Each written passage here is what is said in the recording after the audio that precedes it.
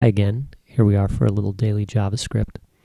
I'd like to follow up the video I did yesterday, and we had finished up this little game here where you can kind of match up these tiles and they flip over, and if you find matching ones they stay open, right?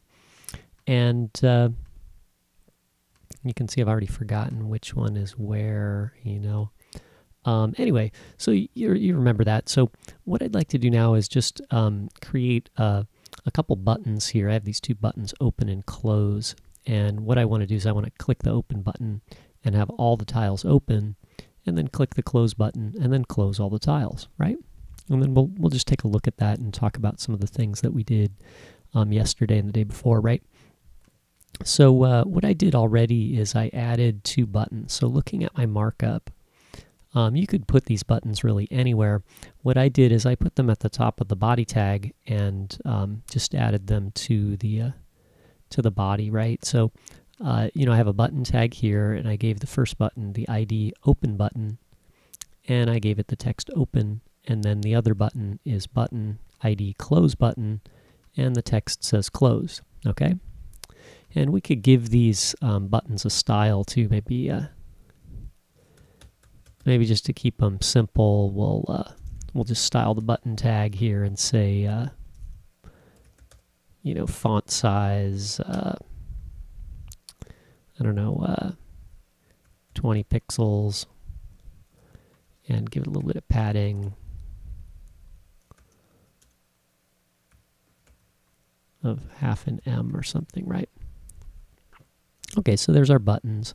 Let's take a quick look at the styles that we have there, right? It's another little easier to see here, right? So, my buttons here have these two IDs, open button and close button, okay? And if you recall, the whole system that we have here works on the idea of adding the class flip to a box, and then the box will flip over, and then we remove the flip class to flip the box back. Let's take a quick refresher on that, right? So here's my two buttons. Here's my container for my boxes. And you can see each box here, it's really just a div, but it has the class name box. And if I click it, it gets the class flip. And this flip class is associated with a style that says translate or transform rotate Y 180 degrees, and it flips over, right? And you can watch the previous couple videos for the whole rundown on that, right? So all we need to do then with the open button is add the flip class to all the boxes, and then they should all flip over. And to close them, we can remove the flip class, and then they should all flip back, right? So here's what we'll do: is we'll add a jQuery selector here that will select the open button and assign a click function to it. And just in case we need it, we'll include the event object, right? So there's our open button. And when we open the box, what we'll do is we'll say, we'll just select everybody. We'll say, okay, box, everybody with the class name box, we'll say you guys are all going to add the class flip, okay? And so that's pretty simple, right? So I'll refresh and I'll click open, and they all turn over, right? Now they're not going to turn back yet. We're going to have to add some code for that, but that was pretty easy, right? So let's do another one, right? So now if we want to flip all the boxes back, we can say close button, except we can't spell it with the square bracket, right? And then we'll say, okay, anytime you click the close button,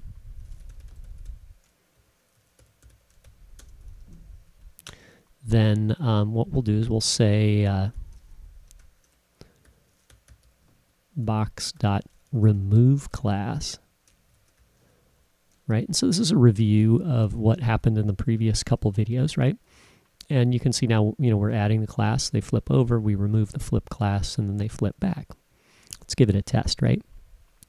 So I'll refresh, add the flip class, click again, remove the flip class, right? So that's kind of fun. So you could use that in a way, you know, not like the game, but as some other system, right?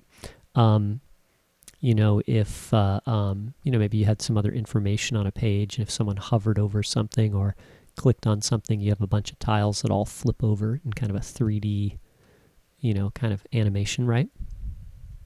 And I like what I have here, but maybe for this particular use, what I want to do is I want to flip all of them in order. So they start at the first one and they go 1, 2, 3, 4, 5, 6, right? So let's give that a try, right? And we'll review some of the things that we did before. So, you know, in the previous couple examples, we used addClass and removeClass. And what I want to do now is I want to do this a little bit differently, right? So what I want to do is I want to use setTimeout to create a timeout so that we don't add the class immediately all in one, you know, one go, but instead add the class over time after a short duration, like a short wait, right? And that's the timeout. So what we'll do is we'll say set timeout, and this takes two properties, or two, you know, parameters. So the first one is a function that will be executed after the timeout period, and the second parameter is the timeout period. So maybe I'll do this as 400 milliseconds, right? So, you know, I could put this here, but then, you know, inside the function, I need to, you know, add the class to box, right? So what I'm going to do is this. Let's delete that and do this over again, right? What I want to do is I want to say, how about box, you know, use the same selector we started with here, and then follow it with each. And I used each above to assign the different image classes to each of the boxes after we randomized them, right? So let's look at that again. So each allows us to look at each item in the collection. So when we use the jQuery selector, we're selecting, you know, elements on the page by this selector, and each allows us to look at each of those items, okay? And the way that it works is you put a function here, and this function can take a parameter, okay? And it can have two properties. It can have the number, in our case I'll put I, and the second parameter can be the element, okay? Inside the function though, the this keyword is also the element. So I'm going to use it this way, where this is the element that we're talking about, okay?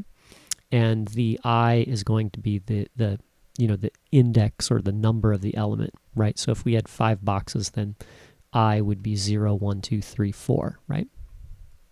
Okay, so now, you know, as I look at each of the boxes, I could say, you know, this dot add class, right? And I could do everything here, and then we'd have the same effect that we had on top here, right?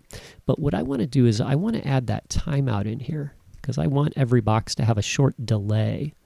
Okay, so we'll have a timeout function, and then we'll set the timeout. So maybe I want to do 400 milliseconds, except the first box I want to happen immediately, and then the second box 400 milliseconds, and the third box 800 milliseconds, right? And then the fourth one 1200 milliseconds, right? So the way I'm going to do that is I'm going to use the multiply operator and multiply by I. So if I is 0, 1, 2, 3, 4, then 0 times 400 is 0, 1 times 400 is 400, 2 times 400 is 800, and we work our way through all of the numbers. So each of the boxes here, you know, every time we look at each box, we're going to set a timeout that is progressively longer, right, for each one. And what we'll do is inside the function here, and I just put I put the cursor between the two curly brackets here and just made a line return there, and I'm going to put the code for the timeout inside here, right? So when the timeout occurs after this time period, then we're going to execute the code inside here, right? And so what I want to do is I want to target this. Now the problem is this is a keyword that represents the current object, and what's going to happen here is this function isn't owned by jQuery, and it doesn't represent the current object. In this case, in the setTimeout, this is going to be the owner of timeout. So I think it's going to be the window object or something like that, right? So we can't get to box from here. So what we'll do is this. We'll say var box equals $ this, right? And then in here, in place of that, we'll say box. So why does this work? Well, in this case, this function belongs to jQuery, and it is each of the boxes that we selected. Okay, so this, here for this function, this belongs to jQuery, and, because it was created by each. And the way that each functions, this is the element, each of those elements one at a time, right? Inside here, the timeout function owns this function here, and so, this is a completely different object. So if we, catch the box that we're looking at here and put it in a variable, inside this function, we're creating sort of a closure. And so this whole function, since the inner function right here refers to a variable in the outer function, this variable persists until this function is cleared and done and deleted, right? So it has to run first, and then as long as this is living somewhere in the program, then it will remember the value that we set here for box. Okay, so that's kind of a little complicated idea. Once you get it's very hard to explain. I don't know if I'm doing a good job there, but once you practice with this, you'll get a pretty good idea of how this and these closure values work. You'll just get a feel for them, right? So anyway, what we'll do is we'll take box now. So now that we've defined box here inside this function, we can say box dot addClass, right? And then we'll add the flip class, right? So I'll save that, and then I'll refresh again here, and I'll click open. And now you can see each of the squares flips over one at a time in order, right? With a delay. And you can change the delay here. So maybe that was a little slow. I'll change this to 300 milliseconds, and then now it'll go a little faster, right?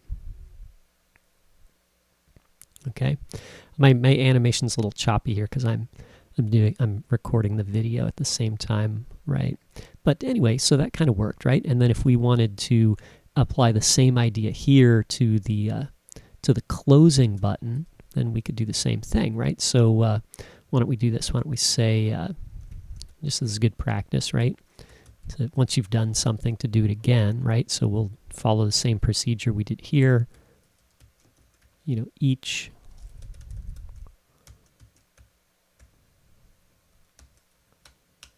right, so there's our each function, and then we'll say var box equals $ this, and then we'll do set timeout, and our timeout function will be, I'll make it the same time here. We'll multiply times the I that we've created. So we have to make sure we can't just put I here. Somewhere it needs to be defined, right? So we have to make sure that we have I here in the each function, right? And then now we can say, box dot removeClass, right? And then the class we want to remove is flip, right? So I'll save that, and then we'll give it another test, right? So I'll refresh, and then I'll click open, and everybody opens, and then I'll click close, and then everybody closes again, right? So anyway, thanks for watching, and I hope that's maybe interesting for people to take a second look at these features that we used in the earlier example, each and set timeout, and this concept of the closure, right? That's a really important feature in JavaScript, and you'll see that in a lot of places. And actually here we're getting good use out of it. It's really helping us out, So anyway, thanks for watching, and have a great day.